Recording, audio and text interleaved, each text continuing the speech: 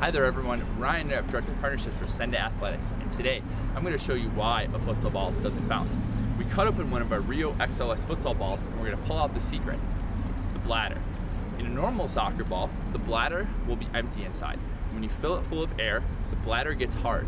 And when that bladder or the ball comes into contact with the foot or the ground, the shock that it receives, because it's hard, transfers through the ball and the ball flies.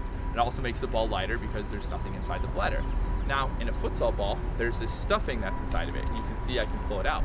That stuffing lets less air into the bladder and also deadens the shock when you kick the ball or when the ball hits the ground, which is why when you drop a futsal ball, it only bounces once or twice, thanks to the stuffing that's inside the ball.